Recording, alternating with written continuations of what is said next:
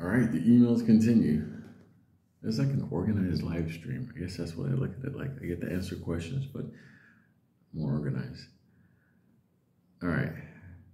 Next one I got here is closing process on home purchasing using crypto. Okay. Okay. What's up, Blue? What's up, Tori? Okay. All is well. Everything's good. Thank you. Same with you. I hope everything's well with you. Do you think the closing process will be immediate given the volatility of crypto? Either party can put the deal on depending on the price fluctuations. Okay, either party can pull the deal depending on the price fluctuation. Thanks. It all depends. Like I give an example. When you look at, let's say you're closing a deal, and I can give you an example on currencies outside the United States that are also volatile, because you can say I'm going to buy this condo, this penthouse at this day at this amount of money, and then but the project isn't completely done, and let's say for 6 months, and then 6 months comes and there's a price deviation. The best way to do it is this: on the contract, and you'll have an attorney write this out for you, but this is how I would frame it.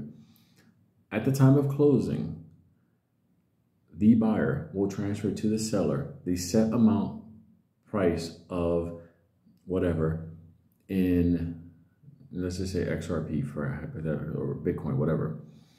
And then you could put right there, you know, the little stipulation there that price fluctuation between this dollar amount and this dollar amount is acceptable considering the daily volatility. And then you might have to pay a little bit up, or maybe you wind up paying a little bit down, because you might strike that deal and all of a sudden your coins are worth more. So even though you're paying in crypto, XRP, or Bitcoin, remember you're doing it at a set dollar amount or a set euro amount.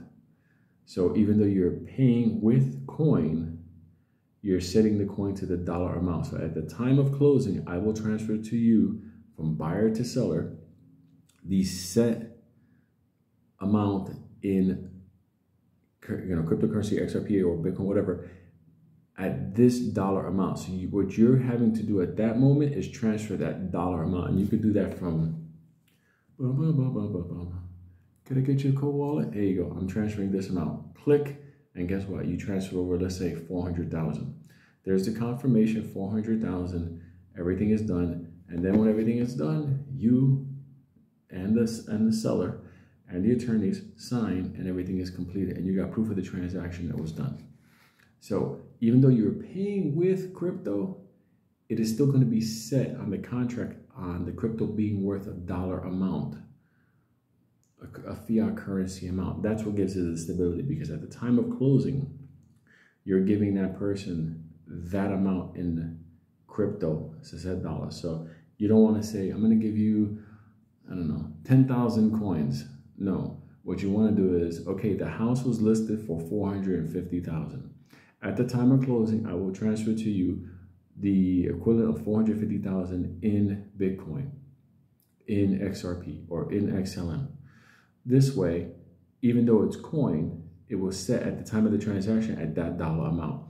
And when you transfer it over, it will confirm that. You understand? It's coin, but it's cash. I hope that helps.